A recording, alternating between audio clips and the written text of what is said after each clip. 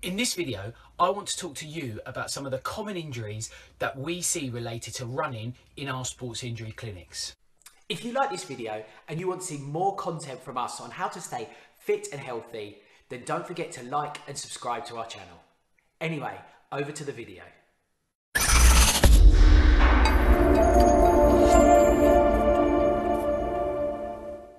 Now, it's important for me to say at the start of this video that to truly diagnose an injury and to put a corrective rehabilitation program in place, you should be getting a full assessment because it can encompass lots of different things. So feel free to check out some more information around our site at the links below.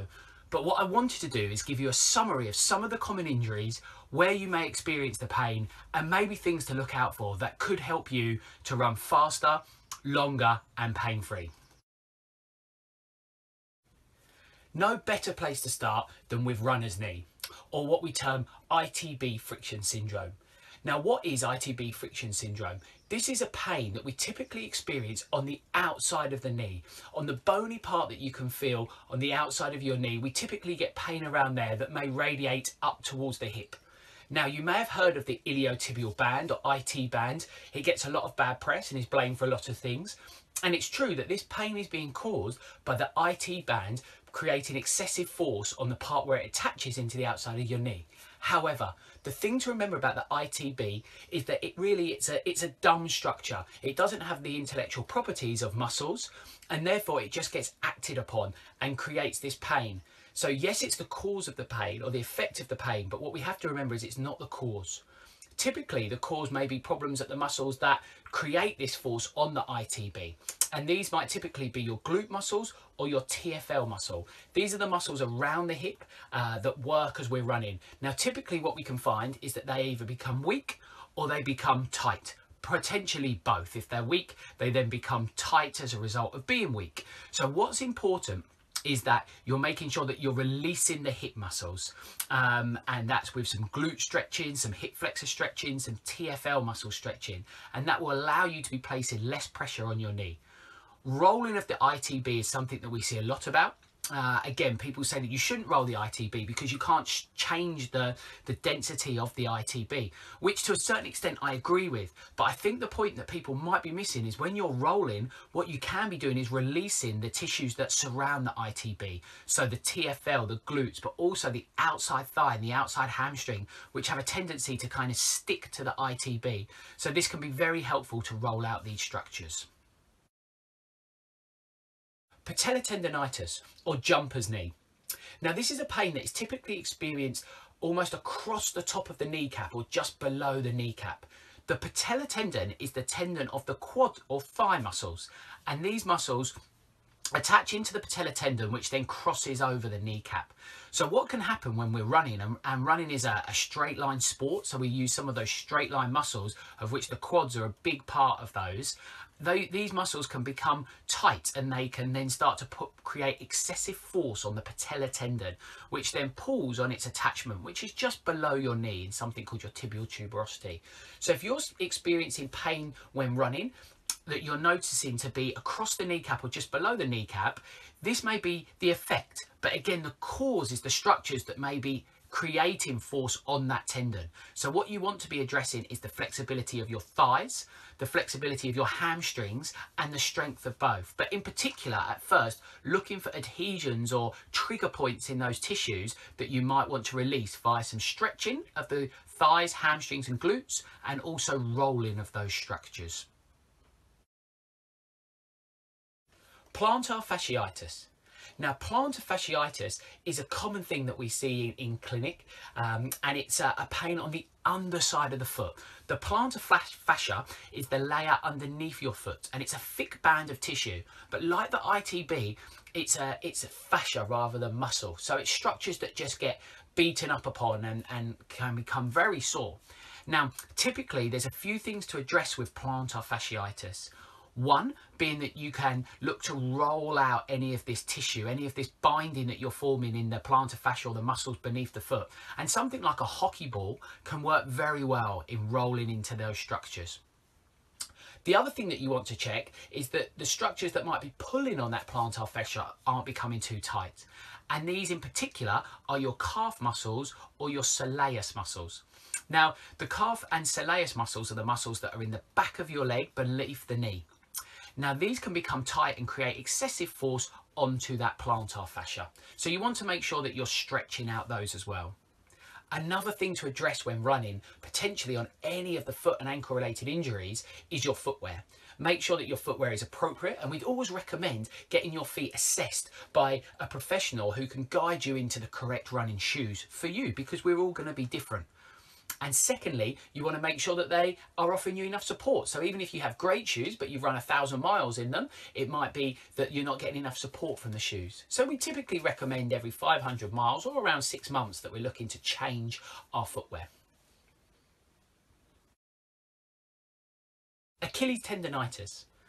Now, the Achilles tendon is a tendon that sits in the back of the leg. It actually is a little bit bigger than most people feel. We're probably used to knowing our Achilles tendon as that bit just above the heel, but it runs up almost nearly about a third of the way up the leg where it attaches into your calf muscle.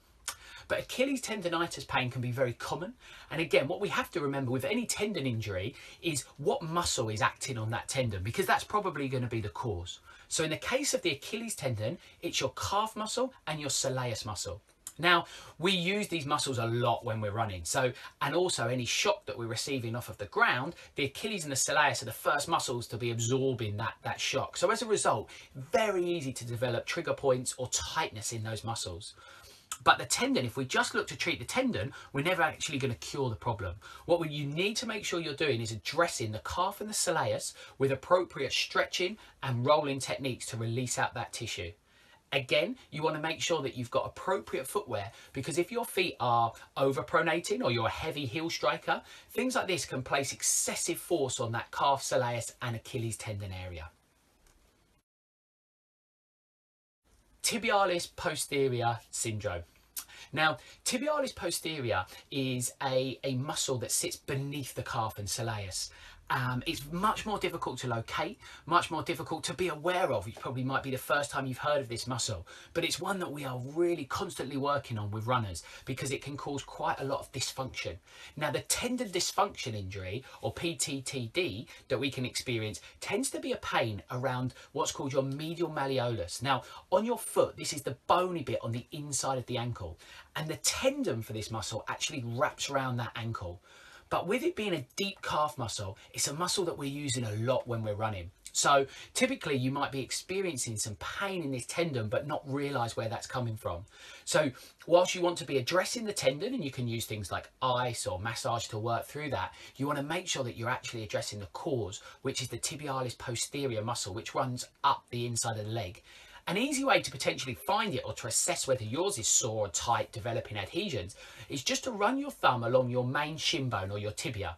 And then if you drop just onto the inside of that, that's where you'll start to feel, by pushing deeply, the tibialis posterior muscle. If that brings about some soreness, that's a good indicator that there's a problem that needs addressing in there for you. Hip pain. Now, hip pain is very, very common in running.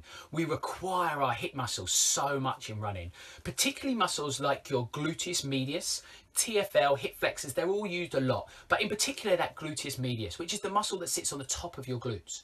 Now, this muscle, and the role of the glutes in general, is to stabilize your hip. So when you lift one leg in your running stride, the other glute medius is firing to keep that pelvis level. It's typically why you might see at the end of something like a marathon, people running with their hips all over the place, because those muscles have given out and are tight and sore. And if you've run a marathon, I'm sure you've experienced that pain the next day all around the hips and being difficult to walk.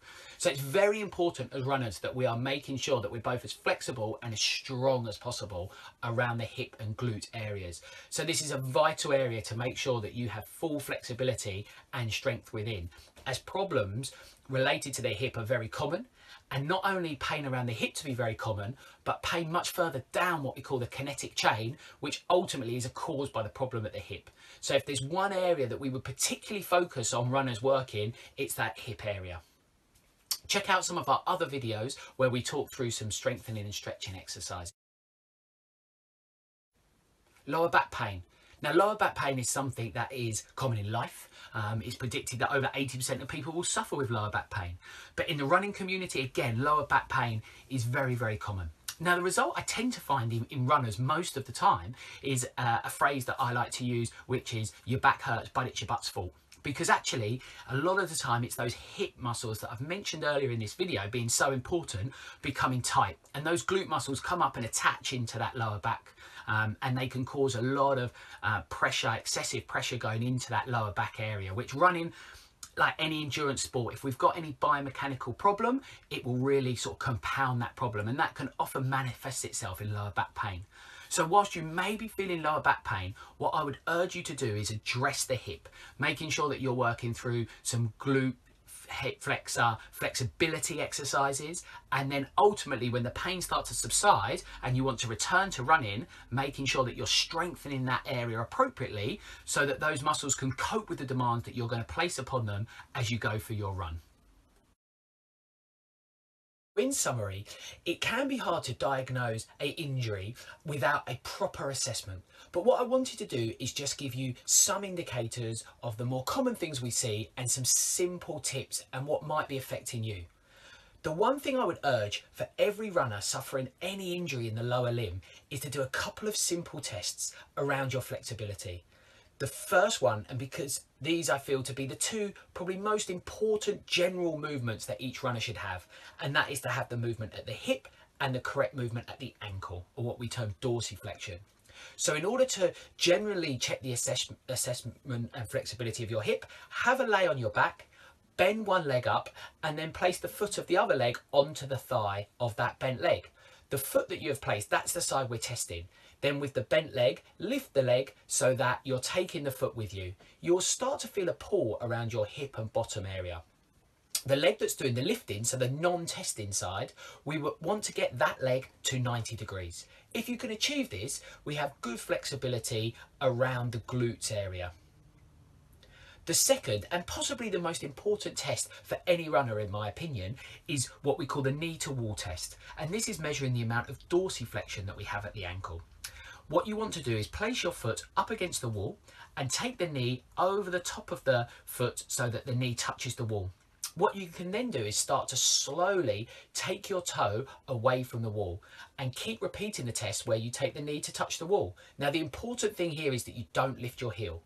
At some point, there'll be a distance away from the wall where you're unable to touch the wall with your knee without lifting your heel, and that's your maximum distance.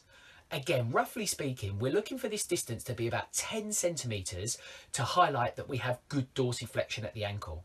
If we have good range at the hip, good range at the ankle, we know that hopefully the structures in between, so that can be the hip, the knee, right down to the ankle and foot, aren't having any excessive pressure.